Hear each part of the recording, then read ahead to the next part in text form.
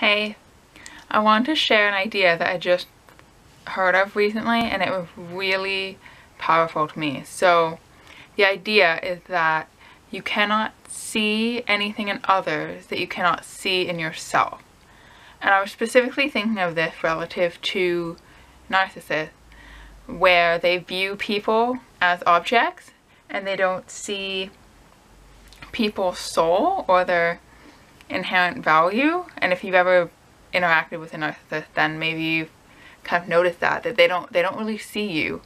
It's almost like they're focusing like in front of you or behind you. It's the most bizarre thing. It's like they cannot focus on like you, so you just have this feeling that they're looking like through you or something rather than like actually seeing you.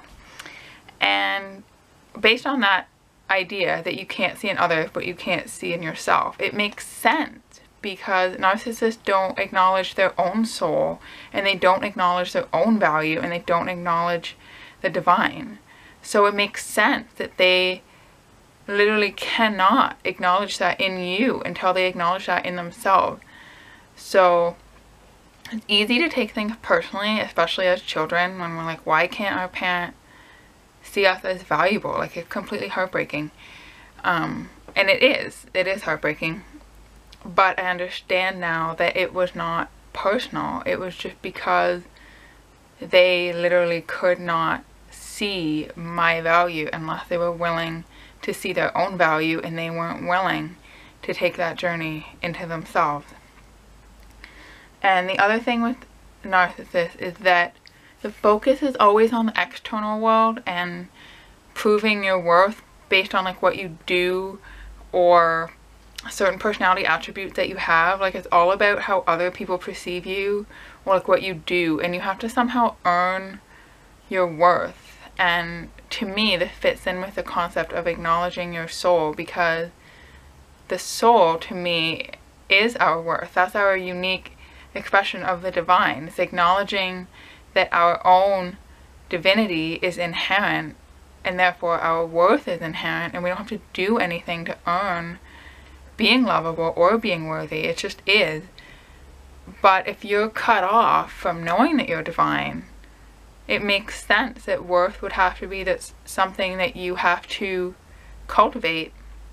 And that's why narcissistic people expect others to do something for them, to be a certain way, to please them in some way in order to have value, because they don't see that you just inherently have value just by being.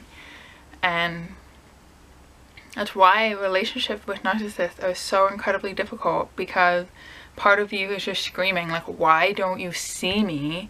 And you're trying to get this person to see you, but they honestly can't. This has been a wake-up call for me. Is like, they honestly can't see you until they're willing to see themselves.